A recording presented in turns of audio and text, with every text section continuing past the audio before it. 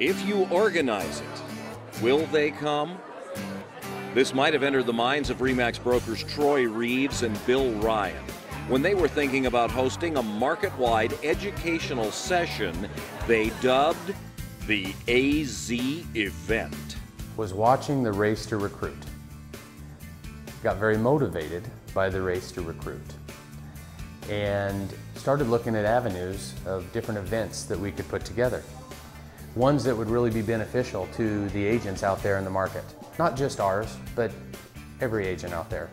And I wanted to do something that was a little bit different than what anybody else was doing. While everybody was still playing Turtle, I wanted to come out and offer something that was very, very powerful. We needed to do something that everybody started buzzing and talking about. So what we did is we went and got the 5 biggest agents in the Valley and said, hey, would you be on a panel for us? And then we went out there and got some sponsors to help cover that expense. And then what I'm really excited about is we charged for this event. Most events you don't think of like this, that the way you get people to come is by offering a free event. We didn't. We have a charge for this event, and it's $10 a person. And that money is all going to CMN, Children's Miracle Network. There's an old adage relating to success that goes something like, create a need, then fill it. No creation necessary in this case.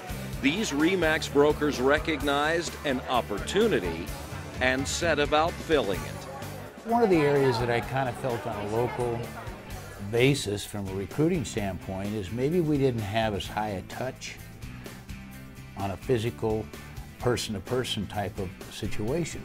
Did our Remax broker owners possibly see another benefit coming from this event? The whole reason for this event is, for that single reason, is to recruit.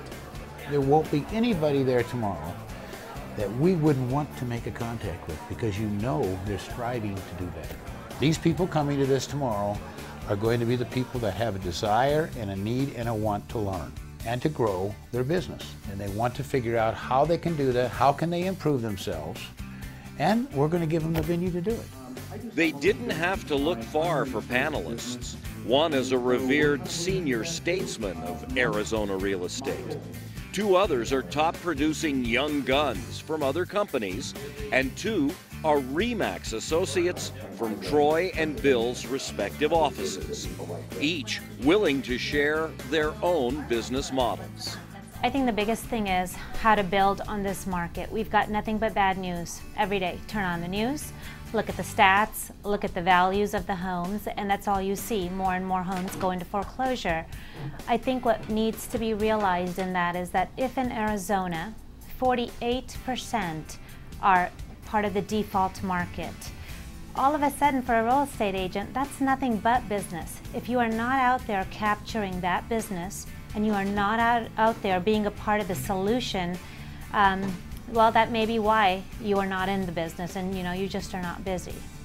Last year was my best year ever. When the market was hot here and everyone was making good money, I was doing well. And then when the market changed here and things were going bad, I had no other option.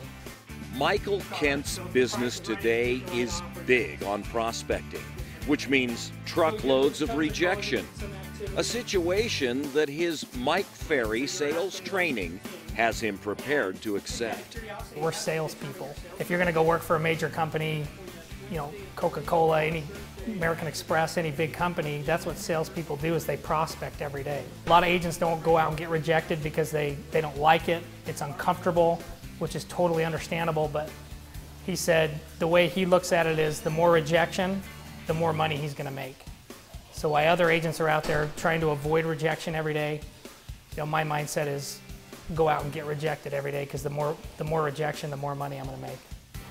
The AZ event played to a packed house. The panel answered questions, shared their ideas and operating maxims, and presented valuable information to their colleagues.